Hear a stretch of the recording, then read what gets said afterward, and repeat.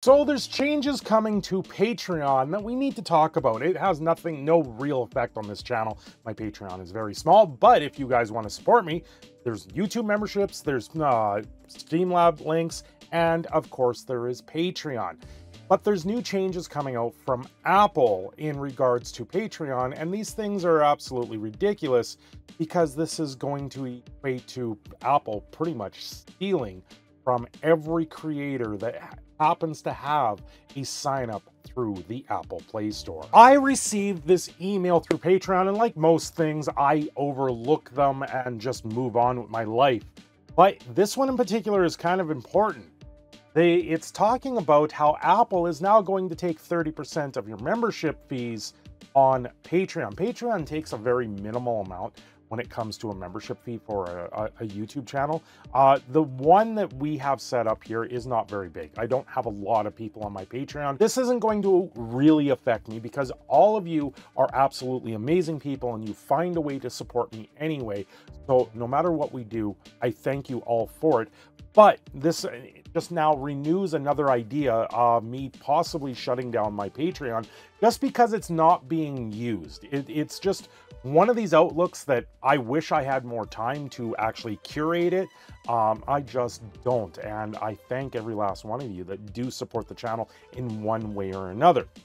So from Patreon, hey, Apple is requiring Patreon to use in-app purchases system and remove all other billing systems from Patreon iOS app by November 2024. This is coming up in a couple months. This means starting November, new memberships purchased on the iOS app are subject to Apple's 30% App Store fee.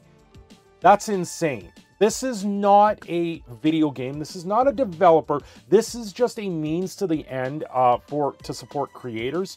And Apple is saying if you own an Apple device at this point where you're using the App Store, it's not even using Apple Pay or any version of that. They're saying that any creator you're going to support is going to be subject to a 30% fee. I don't know, they say in this email it's not going to affect existing memberships, but this doesn't mean if there comes a time where your credit card is denied or there comes a time where suddenly it's put to the wayside and you have to re-sign up for that membership, that the fee then comes off. This is going to hurt creators in the long run because Apple is also threatening Patreon to be removed from the Apple Play Store if this happens. This is absolutely abysmal. This hurts creators. This is Apple literally pickpocketing creators. Just because you're using Patreon through an Apple device, we get 30%. That's a monopoly, and this should not be allowed. By law, this should not be allowed. I get it when it comes to video games. I get it when you're creating an app that's something more. But this is just a way to support somebody. And Apple's saying if you want to support your local creator, your favorite creator, they might be streaming on YouTube, they might be creating art, they might be drawing you something, they might just make you a music song. And suddenly you want to pay them through Patreon for these things. This is the other thing. There's Patreon tiers where you can just pay for extra things now through Patreon, and Apple's going to be like, oh, sorry, it's subject to 30%. That's insane. That's more money than the government will tax on someone for tipping you. Here in Alberta, you have to claim 10% of your tips for your taxes, but generally, when tips are cash and tips aren't, they don't even go through. And this is now a digital means of Apple saying even more. They're going to tax you more than the government just because they're a third party and they're a middleman. It's absolutely abysmal to see this type of thing. Yeah, they say in here, it's not going to affect existing memberships at all. Apple's App Store fee only applies to new membership purchases. What about a renewal? What about, like I said, if you happen to have it go to the wayside, something gets away from you, your credit card gets denied because you have a new expiry date on your credit card, now you're subject to that fee. This is going to hurt everybody in the long run. You will have full control of how Apple's fee is applied. You can either maintain your earnings by setting a higher price. So Patreon's solution to this is put that fee onto your subscribers. Put that fee onto the consumer that is there to support your content. People are already willing enough to support your content. Just make them pay a little bit more. Instead of Patreon standing up for the creators, standing up for the people that they should be at this point, and be taking Apple to court. That's what should be happening right now. This is why Epic Game Store went to court against Apple. That was a win-loss scenario. There was a couple wins, a couple losses in those scenarios over the monopoly of the App Store. This is absolutely downright despicable to see Apple come out and say, I don't care that the creator is on YouTube. I don't care what your creator, what you're trying to support here is actually funding an economy, is actually doing something. We get our cut. No. This should not stand, and somebody needs to step up here. I'm in Canada, which is, we even have worse policies over this to be able to fight something like this, because this is a Americanized version of an app. Because this is solely going to be in an American legal system. If this was to go down, I have no say in this matter, and it's absolutely abysmal to see this type of thing come down. Canadians, there's 40 million of us up here. In America, you have something like 400 million of you. Somebody needs to pick this story up and actually run this through the court system, because this is not fair to creators. This is not something, this isn't how you support a creator. If I want to support somebody through Patreon and I happen to have an Apple device, now I'm being charged extra. Patreon should be standing up right now and saying to Apple, you can't do this. This is going to hurt the bottom line of creators.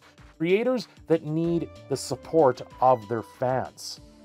Taking 30% of that in this economy is huge. Patreon takes very minimal amount out of that in the first place. But now you're getting every single company wanting their cut. 30% to Apple, 30% to Patreon, 30% to YouTube. At this point, it's now just a 30% across the board just to upload content. It costs me personally about $400 a month to upload content to this channel. Now, that is broken down in a way that it honestly is something I would be paying in the first place. And it just happens to be that I run the YouTube channel. I upload things onto the YouTube channel just so I can continue running these things in my home.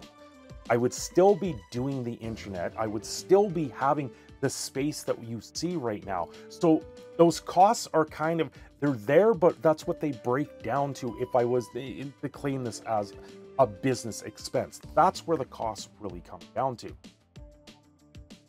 So to be able to get a little bit back and be able to put that right back into the channel is huge.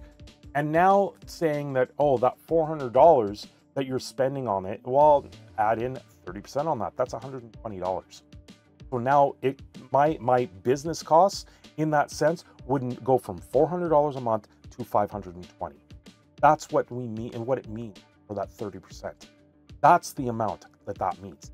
That $120 means a week of groceries. That's absolutely ridiculous at this point to sit there and see Apple try and put that onto a creator. It's absolutely abysmal, and I'm sorry, I don't agree with this. I do not agree with this. Don't support Apple in the circumstance. If you're going to support the creator, do it online. Go online, go to the Patreon site, support them that way, support them through PayPal, support them through Streamlabs. I don't mind the YouTube or Twitch monetization system because you are using their platform, but the creator hasn't chosen to use an Apple platform in this sense. Patreon is the ones that they want to be on the App Store, because if you're not on the App Store, then you're not growing as much because they have such a large monopoly in it. This is why I have a problem with it, and why I think it's going to hurt creators in the long run. It's not going to help anyone. That 30% across the board, that's for us to use the infrastructure that has been built there. The infrastructure has no making behind the App Store for Apple. That has nothing to do with the infrastructure people are using. This is literally Apple trying to reach into the back door of creators' pockets and stealing money that they need to survive. Anyway, I'm your Proud Canadian Phoenix. I'm signing off here. Have yourselves a great day. Don't forget to like.